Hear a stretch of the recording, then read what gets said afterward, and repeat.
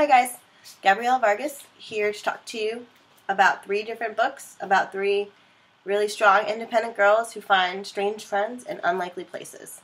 The first book I'm going to talk to you about is Flora and Ulysses, The Illuminated Adventures by Kate DiCamillo.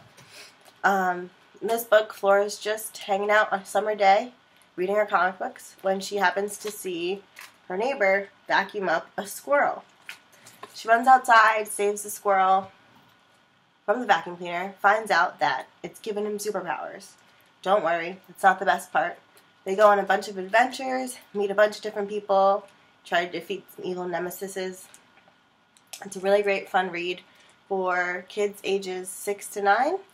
I picked this book because it's a Newbery Award winner, and also I really love graphic novel style books. I think the illustrations in the book really help to give kids some type of visualization to what they're reading, helps increase their imagination, and it does have really nice illustrations on it. So that's Flora and Ulysses, Illuminated Adventures by Kate DiCamillo. The second book is my favorite book. It's Gabby and Gator by James Burke. It's really good for 8 to 12-year-olds, especially those who are fans of Burke's other graphic novel series, Bird and Squirrel. My favorite book because Gabby and I share a name, and we share a similar style in room.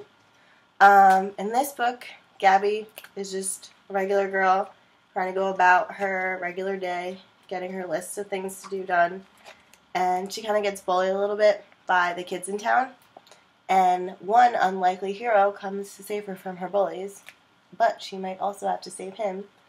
I'm not gonna try and give it away, but Gabby and Gator is a really great book.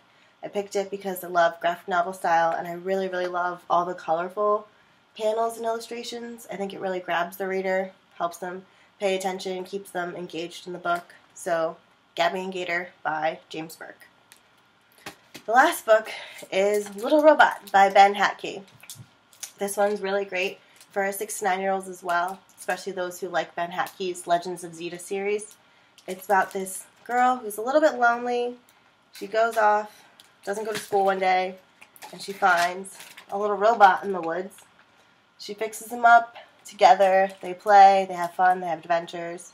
But something's following the robot and also following the little girl. So you'll have to find out what's following them. You'll read the book. It's really pretty nonverbal. The robot doesn't speak. The little girl only speaks to the robot, which really, I think, helps put the kids in the robot's place, helps them think about what the dialogue could possibly be. I really liked it. Little Robot by Ben Hatke. So, hope you guys like this book talk. Be sure to check the books out at your local library.